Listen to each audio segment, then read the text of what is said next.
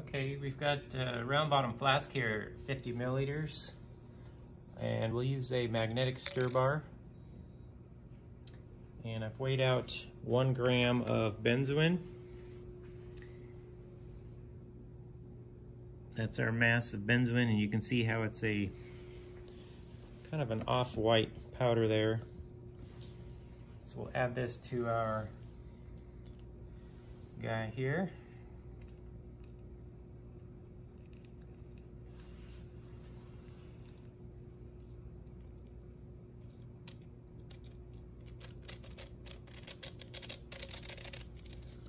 Okay. Then we'll add 0.5 grams of ammonium nitrate. Ammonium nitrate is white crystalline powder here.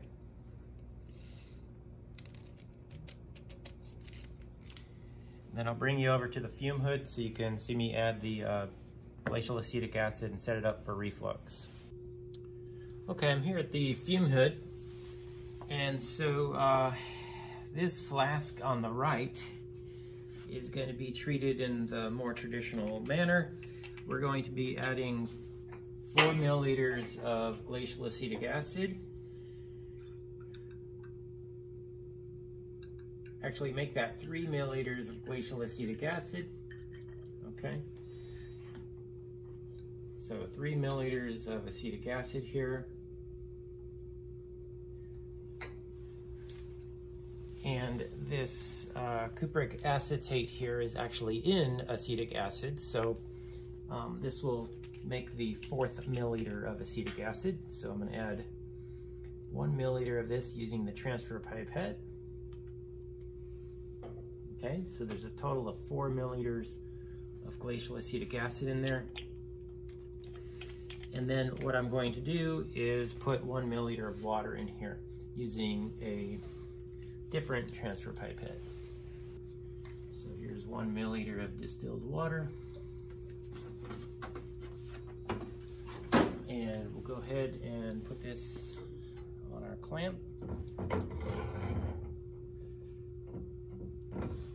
Make sure that's in contact with the hot plate there. Set it on a nice stirring rate and heating rate.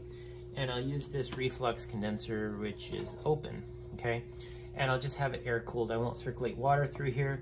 The purpose of the reflux condenser is to return the condensate back to the flask so it doesn't evaporate to dryness. The boiling point of acetic acid is 118 degrees Celsius. Boiling point of water is 100. So vapors will come up, condense, and just stay in there, but will maintain a constant temperature of the reaction mixture at all times. Okay. My second flask, I'm going to try a different catalyst. So this catalyst is in water. So what I'm going to do is add 4 milliliters of glacial acetic acid to the reaction on the left here. Okay, so far so good.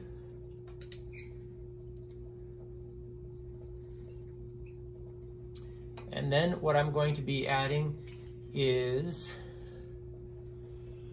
cupric nitrate, and this is in water, so it's just a different catalyst. It's interesting to note that these are both 2% solutions, but the cupric nitrate isn't as strongly blue colored when it's in aqueous solution compared to that acetic acid. So we will add 1 milliliter of this. I will add 1 milliliter of cupric nitrate, and this is in water. And so both of these reactions have the same amount of water and acetic acid. The one on the right has cupric acetate as the catalyst. The one on the left is going to have cupric nitrate as the catalyst. So let me get this clamped and going. We'll look at these two reactions side by side. I've experienced quite a bit of variability in the results from these chemical reactions. Sometimes the reaction will precipitate copper 1 oxide, or Cu2O, and this is a water-insoluble form of copper that is makes the catalyst dead. It doesn't go into solution to be able to oxidize any more benzoic acid, benzoin. So let me make sure that's heating. That is indeed heating. So we're gonna let these go. I'll pull the camera around to the side here so that we can look at these over time.